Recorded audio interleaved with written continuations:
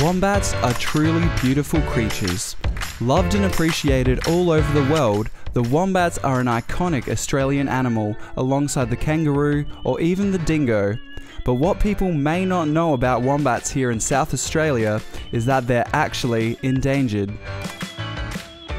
Due to farming, introduced plants and other shifts around their natural habitat, it has become hard for South Australian wombats to find food. To give us more information about Wombats SA and wombats in general, here's current president of the Natural History Society of South Australia, Peter Clements.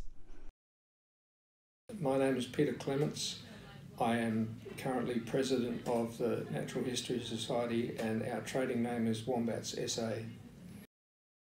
Luckily, there are groups like the Natural History Society of South Australia who have made it their duty to keep our lovely furry friends safe, happy and protected. These guys run Wombats SA, who own and manage 3 wombat sanctuary sites. Each sanctuary is home to several wombats, but they're constantly threatened by predators and even local farmers who have taken up shooting them when seen on their properties. There have been many attempts in the past to help the survival of the wombats here in South Australia. In the 1960s, Dr. Peg Christian created a life-saving milk formula specifically designed for orphan marsupials.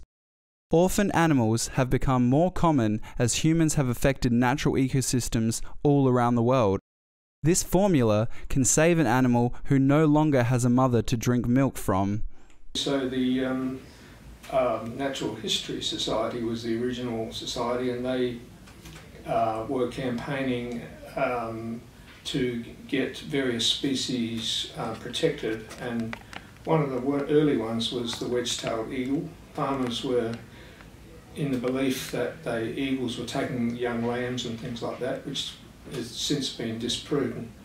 But farmers were shooting the eagles and stringing them up on their fences. And this was quite an abhorrent practice to the Natural History Society members, so they wrote letters to the paper and tried to get it stopped, and eventually it was stopped. And so the Society adopted the wedge-tailed eagle as its emblem because of that campaign.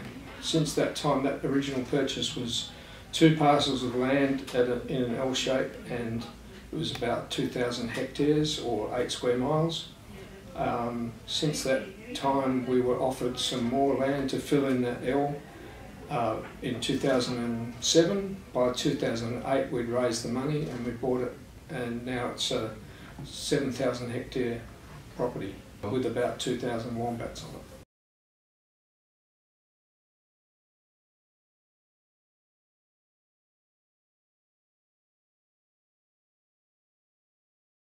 Although they enjoy the thread iris weed, oftentimes these natural food sources are consumed by other animals like kangaroos. This can make it hard for wombats to survive and has drastically affected their species as a whole. Wombats are actually one of the most drought tolerant animals on Earth.